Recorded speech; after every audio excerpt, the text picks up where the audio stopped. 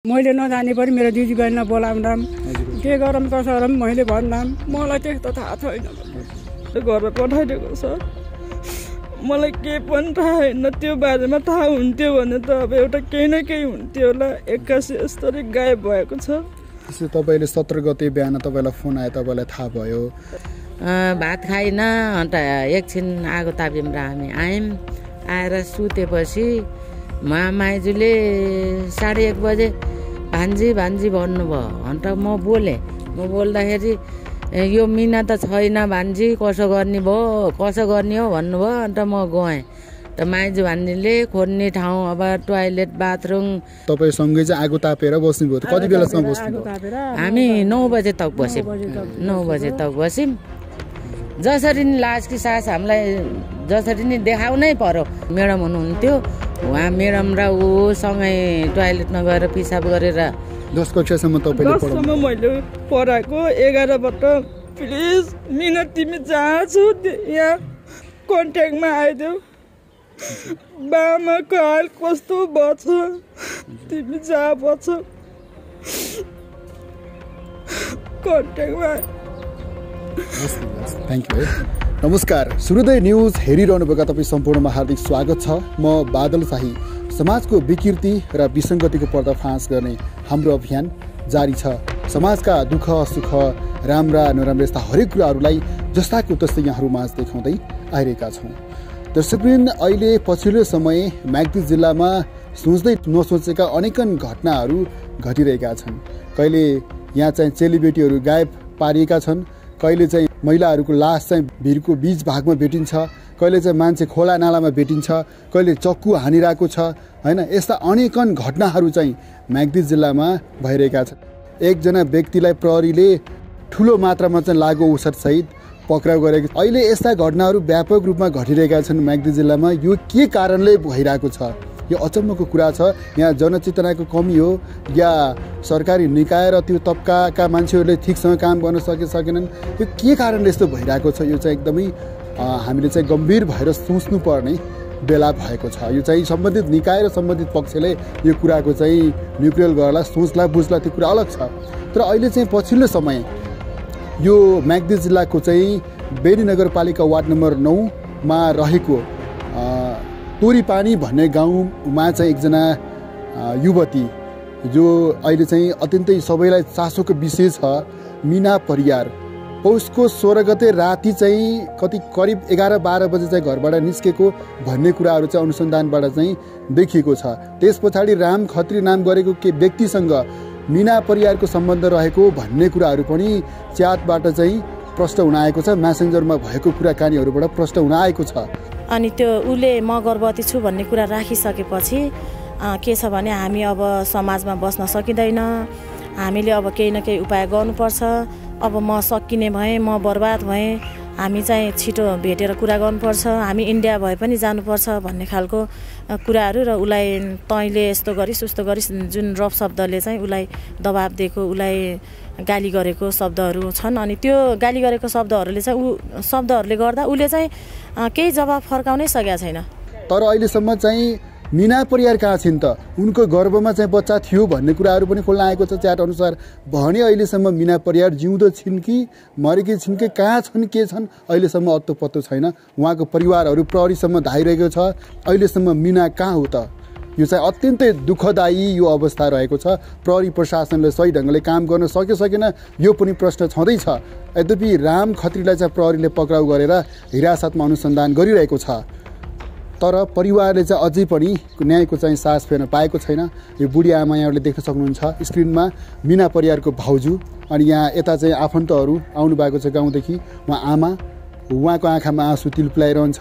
यो किसिमको अवस्था भइरहेको छ। हेर्नुहोस्, हामी चाहिँ मिना परियारको भाउजू, आमा र अन्य आफन्तहरूसँग कुराकानी गर्नेछौँ। सबैभन्दा पहिला मिना परियारको भाउजू, नमस्कार दिदी। नमस्ते।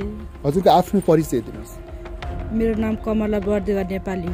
हजुर, तपाईँ चाहिँ मिना परियारको आफ्नै भाउजू? हजुर, आफ्नै भाउजू। हजुर, अहिले म हाल पोखरा बस्छु, पोखरा हेन्जामा बस्छु। 3 त नन्द हुनुहुन्छ। मेरो श्रीमान एक्लै हो। 4 भाइ बिना? 4 भाइ बिना। कान्छी नन्द मिना परियार।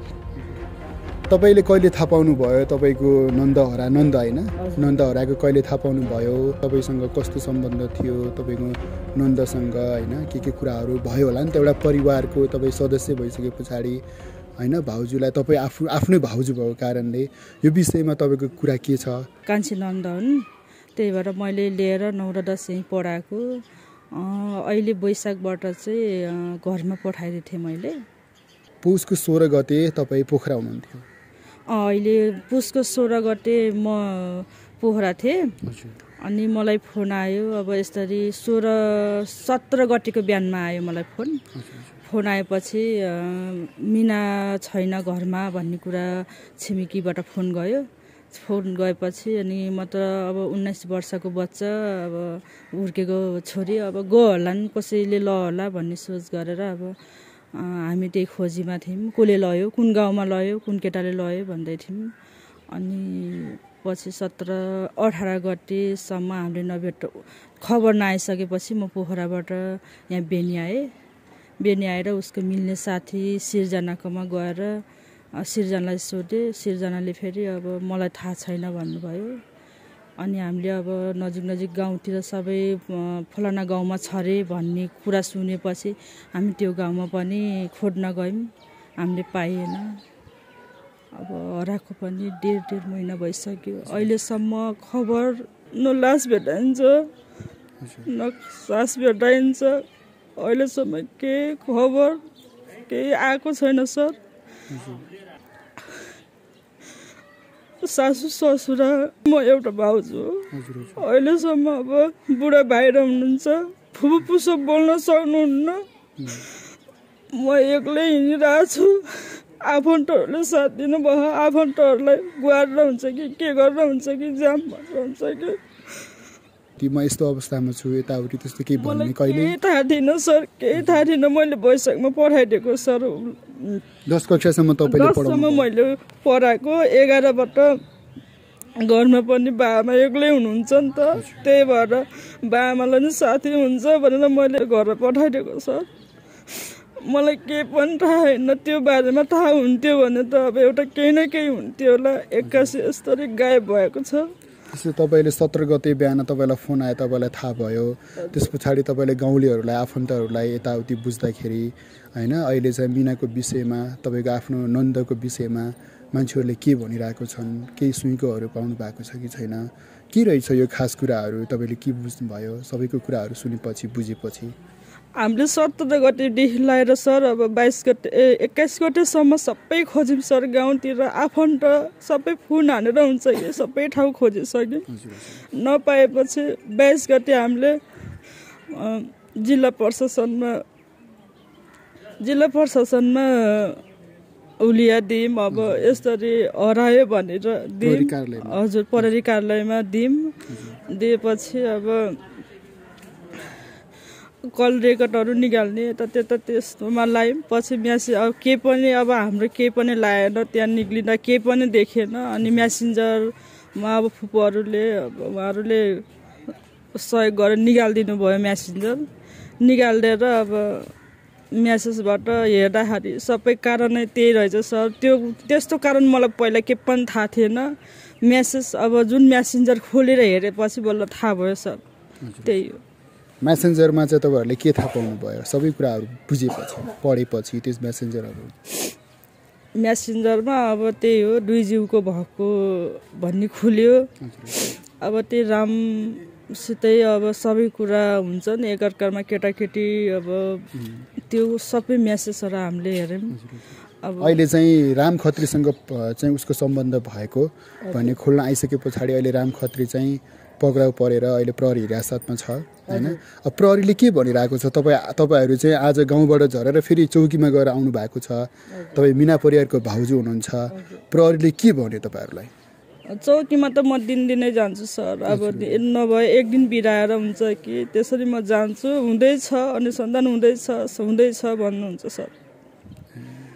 अहिलेसम्म अब के अब हुन्छ नि त, 1.5 महिना भइसक्यो। नो सास छ, नो लास भेटाइन्छ। उहाँहरूले हुँदैछ भन्नुहुन्छ। हामीले मन पाहा सबै खोजिसक्यौँ सर। गाउँ सबै खोजिसक्यौँ सर। मान्छेको केही अत्ता पत्ता लागेन। तपाईँहरूले केही गाई गुई गाउँमा चाहिँ हल्ला खल्ला अब यस्तो भएको होइन, मान्छे मारेको चिच्चाएको यताउति अथवा त्यो कसैले कसैलाई लगेको उसँग कोहीसँग कुराकानी भएको भन्ने त्यस्तो केही थाहा छ हजुरहरूलाई? म धेरै गाउँमा बसेन सर। अब म आज जान्छु भोलि आउँछु, मलाई थाहा छैन। तपाईँको नन्दसँग कतिको सम्पर्क हुन्थ्यो, कुराकानी थिएन? जब वैशाखमा जानु म पोखरा गयो सर, त्यहाँबाट हाम्रो कन्ट्याक्ट थिएन। एकैचोटि अब ऊ हरायो के अरे 16 गतेको दिनमा ऊ घरमा छैन भन्ने कुरा सुनिसकेपछि कहाँ गयो के गर्यो भन्ने खोजी नीतिमा लाए। मलाई केही थाहा छैन सर। अगाडि तपाईँको नन्द चाहिँ यति बेला स्वस्थ हुनुहुन्छ, कतै यो भिडियो हेर्दै हुनुहुन्छ भने, यो भिडियो देख्नु भएको छ भने तपाईँले आफ्नो नन्दलाई के भन्न चाहनुहुन्छ? प्लिज मिना, तिमी जहाँ छौ यहाँ कन्ट्याक्टमा आइदेऊ। बाबाको हाल कस्तो भएछ, तिमी जहाँ भएछ कन्ट्याक्टमा। हस् थ्याङ्क यू है। ल आमा नमस्कार है। नमस्कार। मिना परियारको आमा। हजुर, मेरो छोरीको लास्ट साथ हालिदिनु जसरी भयो नि। मेरो छोरी मरेको हो कि जिउन हो कि लास्ट आज म यस्तो अवस्था भएँ। मेरो छोरीको लास्ट साथ देखाइदिनु। तपाईँको छोरी र अनि राम खत्रीको सम्बन्ध थियो, उहाँको परिवार र तपाईँहरूको कुराकानी हुन्छ होला नि, के भन्छन् उहाँहरूले? केही कुराकानी केही भयो छैन, हामीसित केही कुराकानी नै छैन। यस्तो पनि छैन उठो पनि छैन। हामीसित मेरो छोरीको लास्ट साथ देखाउनु पर्यो। हामी त केही नजानेको, बोल्न पनि जानिन्न, केही गर्न पनि जानिन्न। हामी न बोल्न जानिन्छ न केही गर्न जानिन्छ। अब कसरी हुन्छ बताइदिनु पर्यो, न्याय पाउनु पर्यो। मैले जिउन उहाँ चाहिँ मिना परियारको आमा, यति सोझो आमा हुनुहुन्छ बिचरा, न बोल्न जान्नुहुन्छ ठिकसँग, सोझो मान्छे बिचरा। यस्तो मान्छेहरूले दुःख पाइराख्नु भएको छ। प्रहरी चौकी चाहिँ धागोधाई गरिराख्नु भएको छ। तपाईँले यदि आफ्नो छोरी मिना परियारले यो भिडियो हेर्दै हुनुहुन्छ भने के भन्न चाहनुहुन्छ मिना परियारलाई? के भन्ने, जसरी भने झिकाइदिनु, जसरी भने पत्ता लगाइदिनु। मैले के गर्ने, हामी बाबामा केही न केही लातालाती भइयो। अघि दिनभरि काम गर्ने, बेलुका आएर गाँस पकाएर खाने, यस्तो गर्ने। न केही गर्न जान्थ्यो न केही गर्न सक्यो। हामीलाई त अब जसरी भने लास भयो भने जिउन भयो भने पत्ता लगाउनु पऱ्यो। मरेको लास भयो भने हड्डी भयो भने पत्ता लगाउनु पऱ्यो। हजुर आफ्नो परिचय दिनुहोस् त। मेरो रेउमाया परियार। हजुर छिमेकी हुनुहुन्छ? हजुर छिमेकी, मेरो घर र उहाँको घर जोडिएको छ। उहाँ आमालाई के भन्नुपर्छ? माइजू। माइजू। हजुरलाई के थाहा छ यो मिना परियार हराउँदाको रातमा होइन, अब के भयो, कहिले थाहा पाउनु भयो, मिना परियार कस्तो मान्छे हो, त्यो राम भन्ने मान्छे कस्तो हो, कुन हिसाबमा उनीहरूको सम्बन्ध रह्यो होइन, यी कुराहरू त अहिले खोल्न आएको छ आमा होइन। यी कुरा तपाईँले पनि थाहा पाउनु भएको छ। अब योभन्दा अगाडिको कुराहरू के थियो, तपाईँको मनमा के लागेको छ? मिना परियार यसरी तपाईँको चाहिँ आफ्नो मान्छे माइजूको छोरी होइन, बहिनी, दिदी बहिनी हराउँदै गर्दाखेरि तपाईँको मनमा के लागिरहेको छ? लाउनु त अब के लाउने हो। अब त्यो दिन हामी बेलुका सँगै बस्यौँ। मेरो घरमा अलि जाडो हुन्छ, उहाँको घरमा आटाको छ, वहीँ जान्छु र अन्त मैले जाडो भएर आगो त वहीँ ताप्छु सधैँ। उहाँसँगै आगो ताप्यौँ। अन्त त्यो नानीले भात खा भन्दाखेरि यहाँ के को डल्लो बसिन्छ, मैले भात खान्न भने त्यसले निल्न सकिनँ भात। त्यसलाई अब दिउँसैबाट त्यस्तो रोज अब म्यासेजमा कुरा भयो होला। भात खाइन। अन्त एकछिन आगो ताप्यौँ र हामी आयौँ। आएर सुतेपछि माइजूले 1:30 बजे भान्जी भन्नुभयो। अन्त म बोलेँ। म बोल्दाखेरि यो मिना त छैन भान्जी, कसो गर्ने भयो, कसो गर्ने हो भन्नुभयो। अन्त म गएँ। त माइजू भान्जीले खोज्ने ठाउँ अब टोयलेट, बाथरुम, टौवा जम्मै कटेरी सबै खोज्यौँ। अन्त फोन राति 1 बजे पछाडि हजुर जतासुकै खोज्ने ठाउँ खोज्यौँ। अन्त आएर फोन हान्दाखेरि फोनै सम्पर्क भएन, फोनै लाएन। अन्त अब हामीले त कतै अब केटाकेटी मान्छे कतै माया पिरम पो थियो कि बिहा गरे कि भन्ने हामी त्यो धारणा भइयो हेर्नु। अन्त खोज्नपछि लायौँ, जतासुकै खोज्यौँ, फोन गरेँ मैले, मेरो माइततिर गरेँ, पुलाचौरमा गरेँ, ढोलठानमा गरेँ फोन जतासुकै फोन गरेँ, काहीँ पनि यहाँ त छैन भने। अन्त बिचरा मामा माइजू लाटालाटी हुनुहुन्छ कि उहाँले धेरै बढ्दै कान नै सुन्नुहुन्न। कान सुन्ने यसो अलि चलाक हुनुहुन्थ्यो भने यो घटना नि घट्ने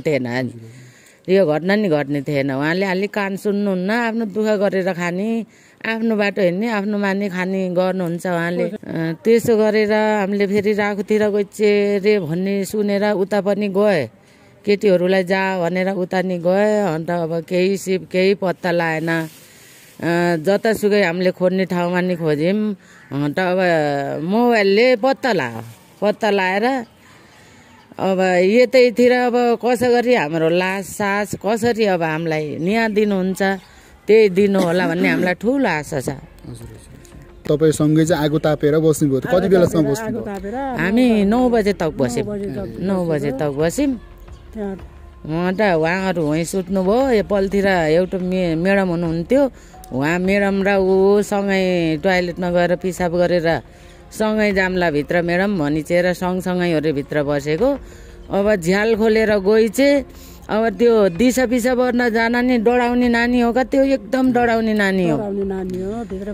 अब हामीलाई त अब रोगी छे बिरामी